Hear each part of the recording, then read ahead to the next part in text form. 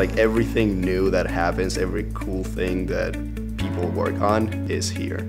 I was born in Argentina.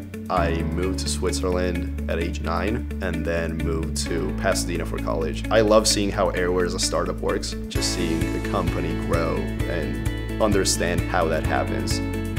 Firmware is up here on the 3rd floor, hardware is down on the 1st floor, so I spent a lot of time just, working a little bit with the hardware guys downstairs, coming back up and doing a few things at my desk. Yeah, so I went on the field the other day. You guys ready? Yeah, we're ready. Launching. You're getting to see your product working and doing exactly what you designed it to do, and it's pretty much what every engineer wants to see.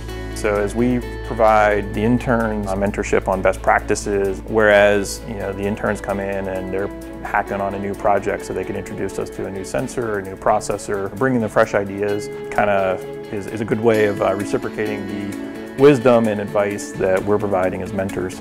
This is the beginning of my journey in Silicon Valley. I've learned technical stuff in both hardware and firmware, but I also learned a lot about startup life, a lot about venture capital and KPCB, and pretty much everything in between.